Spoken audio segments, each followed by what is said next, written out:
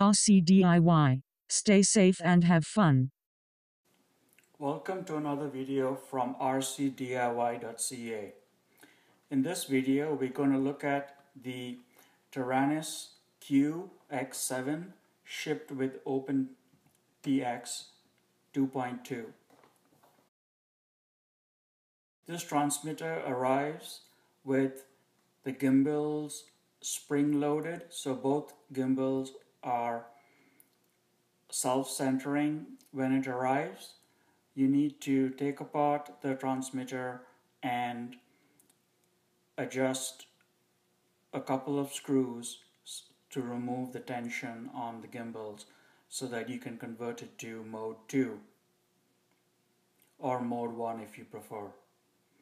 Whilst doing this conversion, be very careful of the module bay pins as they go through a very narrow slot and can be easily damaged. You remove the spring tension by loosening the screw shown, and then you increase the friction by tightening 2 screws. How far you tighten those screws is of personal preference, so tighten them till you like the feel.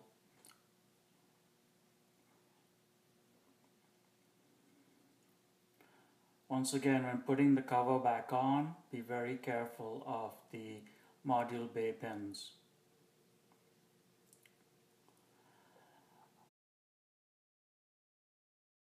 The transmitter arrived with an 800 mAh battery. I chose to use rechargeable AA batteries instead, since they have a 2000 mAh capacity. So now that we've changed the gimbal to be mode 1, we power on the transmitter. You may get some warnings such as throttle not idle. There's 2 ways to clear this. Either you press one of the keys marked page, exit, or the one in between, or you move the throttle stick all the way down. Now, if the mode of your gimbals doesn't match the mode that's already programmed into the transmitter, moving the throttle stick down may or may not clear the warning, in which case you just hit the exit key. There may or may not be some more warnings, such as failsafe not set, in which place you can clear those warnings by pressing the exit key. When you get to the screen that shows the model name on it, this is the main view.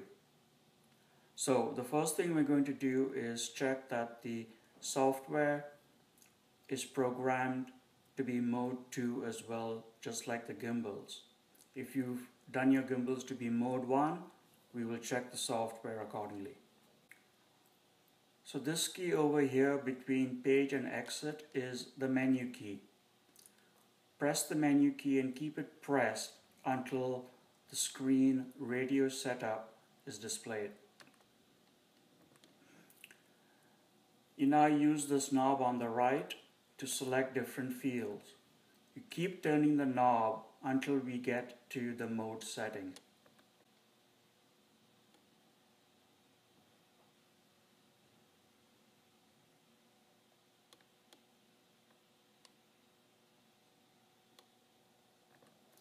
So when you get to the mode setting, you can press the button in the center of the knob. This is the enter key. Once you press the button, you can turn the knob to select the different modes. Once you've got the desired mode, press enter again, and that will save your setting. You now press exit, and you press exit again to get back to the main view. The receiver we're going to bind today is an X4R, and according to the documentation, the mode of its operation is D16.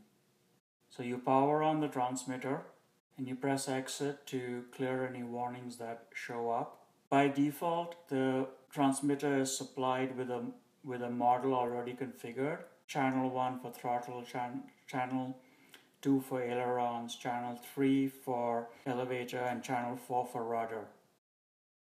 So to bind the model, press Menu and then press Page, and then use the knob to scroll down till you get to the Mode field.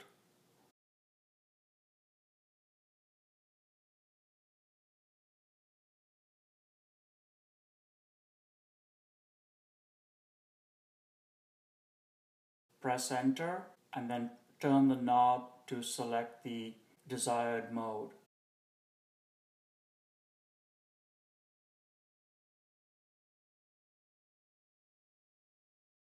And then press Enter again to save your selection. For the first time, when you bind a receiver, the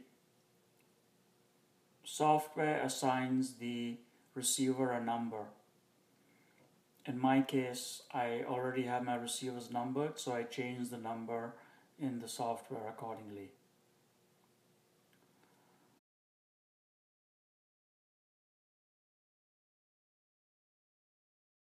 So you place the transmitter into bind mode first, and then you place the receiver into bind mode by pressing on the FS button and then powering it on.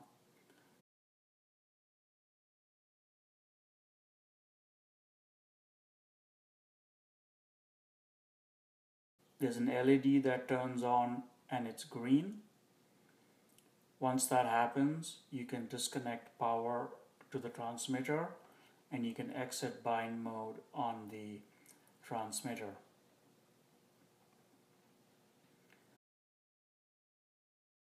Next, you need to make sure you set your failsafe.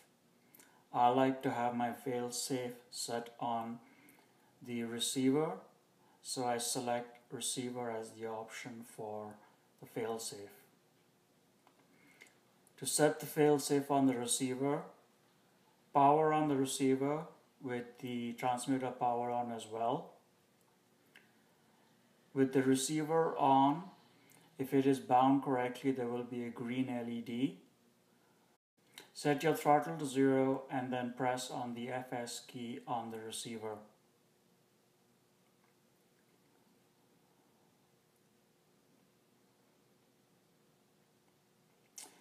Now we can test the control surfaces follow the correct directions from the transmitter.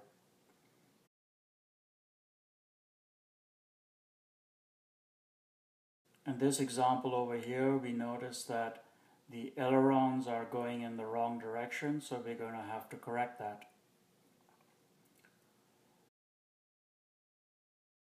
So you need to go to the output screen where we're going to change the output direction. So you scroll down to the aileron channel, which is channel 2, and you move the aileron stick and you notice the signal that's going out up there in microseconds. You now change the direction of the output and then check the throws again. Now the ailerons are going in the correct direction.